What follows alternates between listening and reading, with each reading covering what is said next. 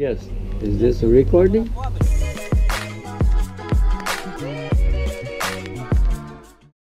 Hello my friend, Bahiano here. Today we're gonna show you guys a trick how to stop a squeak floor.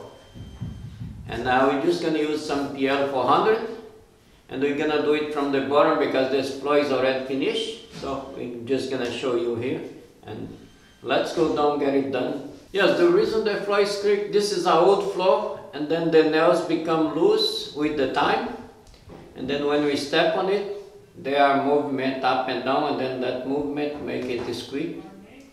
Once we use the glue, act as a nail, stop the movement, and then the floor stops squeak. Because this guys, when it's dry, become hard as a rock. So let's get it done. Hello guys, we are here just underneath where we're gonna stop that squeak, and let's rock and roll.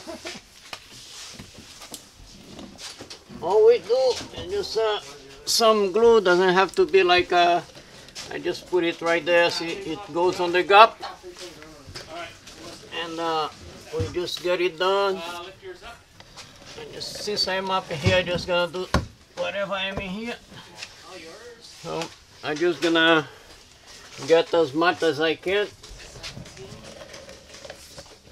So like you guys can see, the glue go in and act as a nail. It works very good. Like you guys can see right on. And I will come here, this side here. I'm just gonna do like I'm not going, see, you don't have to go all the way down because once you have some in there, like in space, it would just be hard. Like you guys can see in there, I'm gonna show you. You'll see probably there's some of these nails not even hold very much on the joist. Those things, they will move, right? And the glue just make it work.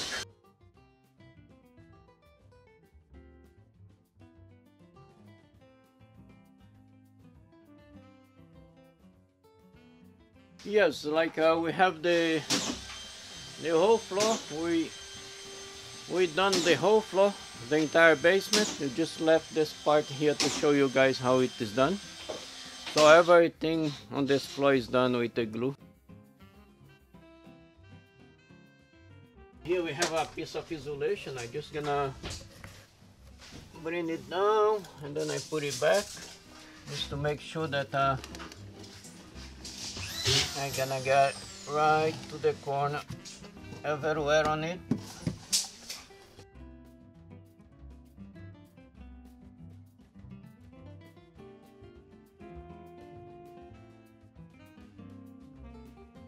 Another thing is good idea to wear a glove because this glue stick very good. And other thing is if you have pipes, wires, just try not to let the glue touch it because we never know the reaction. Some of this glue they corroded. So if you have wire or plastic stuff, don't touch it with the glue. And we go from there. And gloves is good idea.